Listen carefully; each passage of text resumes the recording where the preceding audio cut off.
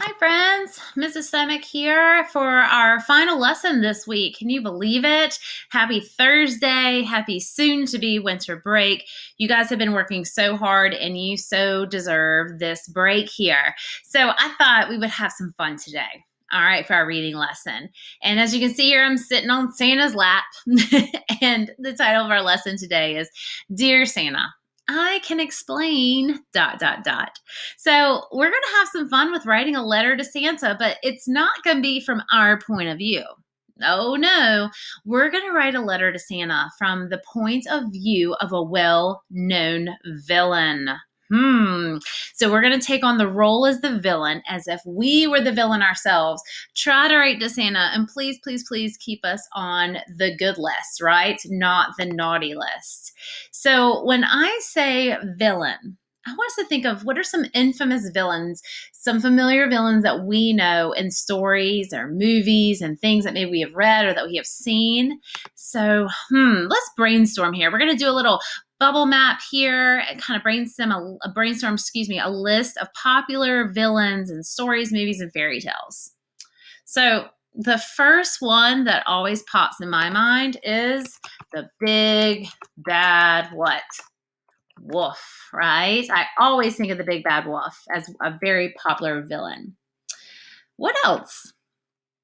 I know there's a villain who's pretty popular this time of the year, all in green, and he is going to try to ruin Christmas for the Who's down in Whoville. What is his name? Oh, you know him. We know him as the Grinch, right? Oh, the Grinch. Okay. What else? What's another one? Another villain you're thinking of? Well, one of my all-time favorite movies is The Wizard of Oz. And old Dorothy, there was a witch who was out to get her and her ruby red slippers, right?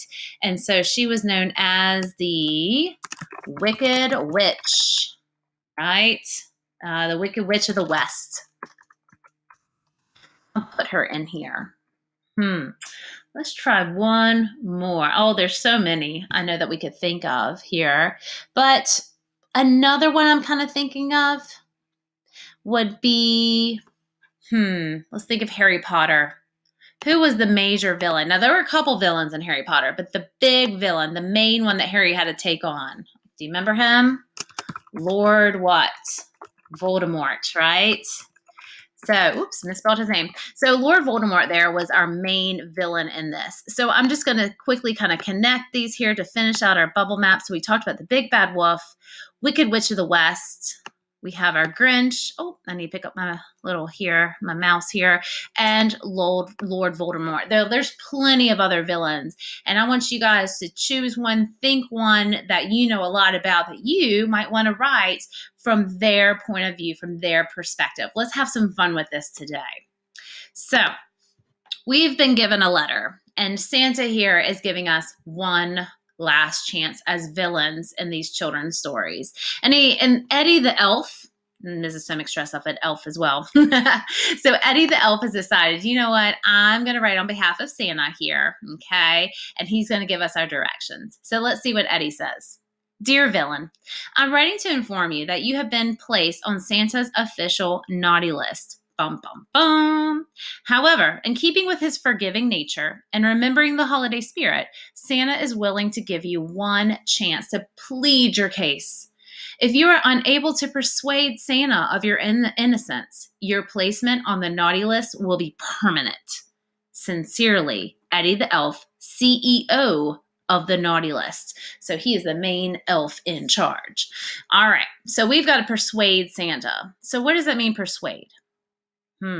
We got to convince him. Oh my goodness, we do not need to be on that naughty list.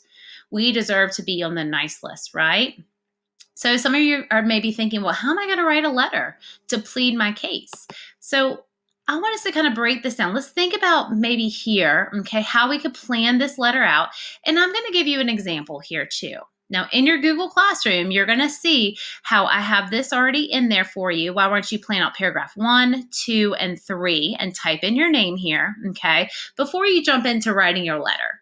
Of course, we know our letter has to start off with a greeting, right? Dear Santa. And in the first paragraph, I want you to introduce yourself. So who are you? What is the villain you've taken on? And tell me, what are you famous for? Oh dear, why does everybody know you? Okay. In paragraph 2, you're going to explain why you were not responsible for what people accuse you of. So maybe there's some kind of misunderstanding. All right. So why are you innocent? Plead your case. And the final one, my dogs are very excited to hear this as well. Sorry for the barking. Paragraph 3, what Christmas wish or present would you like Santa to bring you and why? Remember, you're asking as your villain, not yourself, because you're writing from your villain's point of view. So what is it you're asking for? Again, some of you may be thinking, well, again, I'm having a hard time with this. So what I've done is I have taken on the role as the big bad wolf, okay? And I've kind of given you a sort of example and then also what we're looking for as far as scoring your letter to Santa this year. So here we go. The only thing that got cut off is obviously our letters need to start with a greeting, Dear Santa. I'm going to start by introducing myself. It's me, the big bad wolf. I know you've heard some unpleasant things about me, but you shouldn't listen to those 3 little pigs. Once you hear my side of the story, I'm sure you'll understand. So already I am introducing myself here as the big bad wolf and explaining that this is a misunderstanding and those 3 little pigs do not understand what happened. Now here I'm going to plead my case, why I'm innocent and why I should not be on this naughty list. I can explain, Santa. I wasn't after those sweet little pigs. I know you've heard that I was huffing and puffing at their door, but what they neglected to tell you is that I was having an asthma attack. I went to visit my first little pig in his house made of straw, but the straw caused my asthma to act up. And before I knew what was happening, I was huffing and puffing and trying to catch my breath. Well, that first little pig took off before I could explain what was happening. And so I followed him to his brother's house, in hopes they could help me. When I arrived at their door, still trying to catch my breath, they took off again. Now, having heard through the grapevine that the third little pig suffered the same asthma condition as myself, I followed the pigs there hoping to borrow a puffer and relieve my attack. Can you believe these 3 little pigs refused to open the door to help a fellow animal in need? Left with no choice. My situation was dire, Santa. I had to get in the house the only way I could, through the chimney. Now remember, that third one, you've already pleaded your case, explaining why he was not guilty. Now I want to know, what is the present or the Christmas wish you're asking for? As you can see, Santa, I have no choice. I would never even dream of hurting a single hair on their chinny chin chins. If I could ask for one more thing, Santa, for Christmas, I would like a large canned ham and a subscription to the Bacon of the Month Club. I think a good solid meal will help me get my asthma under control. Your friend in the woods, the big bad wolf. And make sure, friends, you have a closing, like your friend, sincerely, and then the name of the villain that you've chosen here. Okay? So I've given you a good example here of if I'm writing on behalf of the big bad wolf, what my letter to Santa would look like. Now, we're obviously going to look at nothing but level 4s because we want the best score possible. Remember, with your idea, I want an excellent creative evidence of ideas. I want you to try to persuade me. If I was Santa, what are you going to say to me? Make sure you've organized it in the 3 paragraphs that I asked.